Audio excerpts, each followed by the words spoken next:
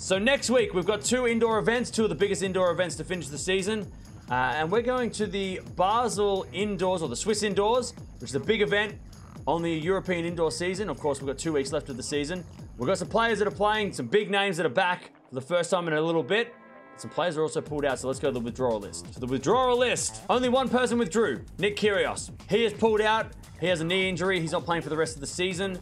He is out for this week and next week. Okay, so here is the draw. You have 8 seeds in this one, and no one gets a bye in the first round, which is kind of interesting. So Alcaraz, finally, we're getting to see him again. He's back, the number 1 seed.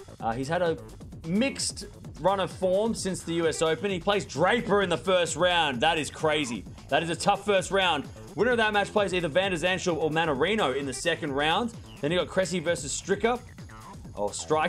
Winner of that match takes on either Baez or the number 5 seed Carreño Busta in the second round. So that is a tricky draw for Alcaraz. Draper in the first round is not fun. Now, Draper was suffering from cramp last week, so we'll see if he's better from that. But, man, tough first round for Carlitos. Second section of the draw now, you got Felix Auger-Aliassime, the number 3 seed, taking on Husler. FAA in some good form on the indoor courts of late. Winner of that plays either Fokina or Kecmanovic in the second round. Then you've got a qualifier taking on Bublik. Winner of that match takes on either Ramos Finales or the number 8 seed Musetti in the second round. So interesting bit of the draw here. You know, Musetti's in form, FAA's in form.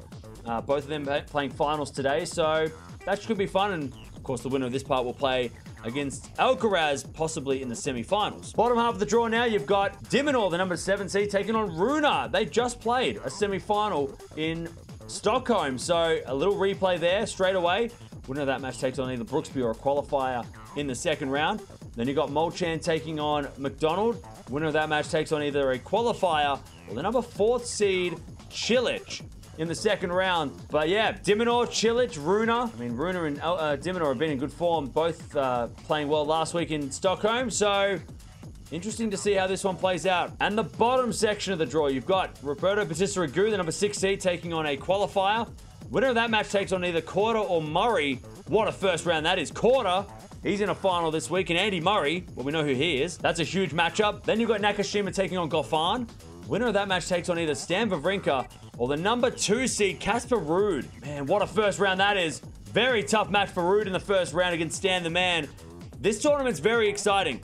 Very, very exciting. You got some great matchups potentially there. And of course, this section of the draw will take on the Auger-Aliassime section in the semi-final. So Ruud versus Auger-Aliassime could be a semi-final. Very fun matches potentially next week in Basel. But who's going to win the tournament? Let me know down in the comments below. It's hard to not pick FAA. I don't know. This is weird to say because usually we don't say Felix is someone to bet on to win a tournament because he hasn't won that many. But the last couple of weeks, FAA's been the man. So maybe go with him for his possibly a 3rd tournament in a row if he wins today. But let me know in the chat. Let me know in the comments below. Who do you think's going to win in Basel this year?